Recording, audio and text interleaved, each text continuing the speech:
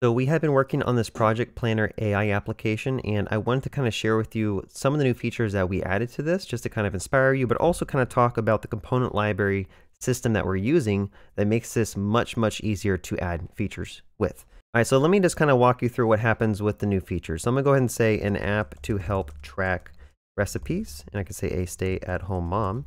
And this is gonna create the plan like it's done before. I've demoed this multiple times on my channel, but there are some major changes. So the first change is that we added a work items tab, and basically we're converting this project to be a project management tool that has a lot of AI integration with it.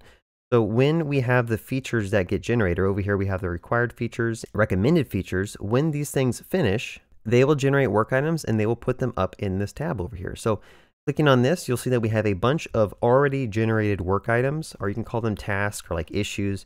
And if you look over here, we have 5 that are in high priority and we have 10 that are normal status. So from the get-go, when you get your project plan, you can just start working on these items yourself and understand what you're trying to build. So you can dive into one of these. Some features that we added were the ability to change it from to do, in progress, or done.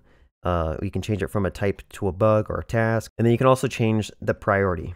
And then over here, you can modify a description of the work item. But the main thing I want to talk about in this video, there's other features that we added too, I might save for another video, is by using ShadCN, we were able to quickly build this really awesome table simply by copying and pasting some code into a project, right? So I have the ability to filter by anything. I can say notes here.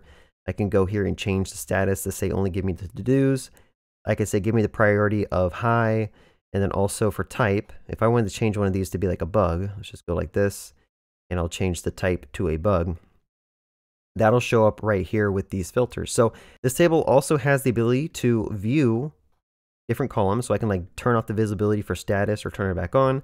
I can sort by different columns too. So I can sort ascending by title or descending. I can hide this entire title, which is pretty cool. And again, I didn't have to code any of this. This is just like built into ShadCN. By the way, I'm working on this side project with Hosna, who is another YouTuber who does React content and Next.js content. So go ahead, go follow her. Her link will be in my description below. So my main point of this video is I want to kind of walk you through how you can move fast using ShadCN. Other than just going to this components tab and finding the table component, they actually have a ton of examples, and all these examples are found in a GitHub repo. So the way we kind of implemented that table is we went to this tasks tab, and notice they have the exact same table. It's all outlined for you. And this is a great working example of how you can build out a project management dashboard. It's the same idea. You can go ahead and search by like TCP card, and that'll search for this. You can do the statuses and the priorities. You can reset these and you can view them. Some additional things that they have, which I actually removed from our table, is the ability to do multiple selections here. You can apply changes to those 4 records if you want to. And then also over here, you can do commands, right? So you can do edit, make a copy, favorite, label. And at the bottom, there's pagination. So a lot of these features that were built in, I went ahead and just like stripped it down to the bare minimum. I like to keep stuff minimal. I think it just helps a product be easier to use. So then if you want to actually find this code, all you have to do is go to the GitHub repo here. And so where you can find all the code for ShadCN is on this ShadCN UI repo. And if I go to apps www, I go to app directory, you can see there's an examples folder here. And then inside this examples directory, there is a tasks. Okay, so you can go to tasks, you can go to components, and here's all the information for that data table. So the cool thing is you can clone this repo locally, and you can just copy this entire tasks folder and place it into your own project. And most of everything is going to work exactly how you saw it on the ShadCN demo website. Assuming that you have the correct packages installed and you do the correct ShadCN installs for the components, it's actually really easy to get started. And the benefit of that is that all the code is just in your project, so you can like customize it as you need to. You can dive into any of the stuff, such as like you can dive into the columns. This is where like the column definitions are, where you can go and you can add new columns. Like for example, I went ahead and just commented all this out because we don't want the ability to select rows. I basically copied some of these and modified them to add different columns for priority and status and type. As you can see here, status, priority, and type. And then also in the column, this is where they have the actions defined. So over here, they have a data table row actions. So let's go find that. This is this component. You can kind of look through here and see all of those actions that they had, like edit, make a copy, favorites. The toolbar is this one. So if you want to go and change how like any of the top filters are working, you can modify those as needed.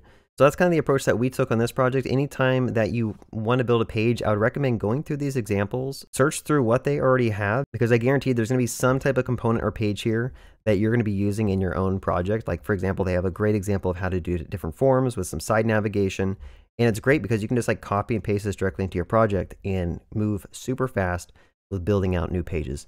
Anyway, that's all I wanted to kind of share with you guys. I hope you guys, if you haven't heard about ShadCN, just go give it a try. It's really great. I like using it myself. And also this integrates really well with the V0 AI. I don't know if you use V0, but basically there's this cool AI project that allows you to generate pages, and it uses ShadCN components out of the box. So for example, if I wanted to say, create me a settings page where someone can change their display name, I'll go ahead and run that.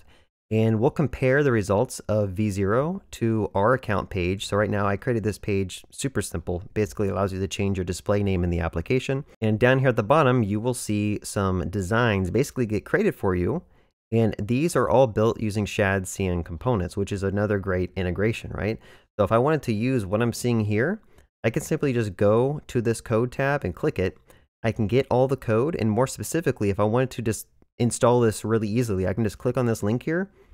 I can go and run it down at the bottom, and that's going to pull in the entire component and put it in my components directory. So at this point, ShadCN, it's a lot more than just a component library. It's like a whole ecosystem if you kind of use these other tools. And honestly, I haven't been happier using a component library. I've used like other things like Chakra, Material UI, but there's something about ShadCN that just works better for me.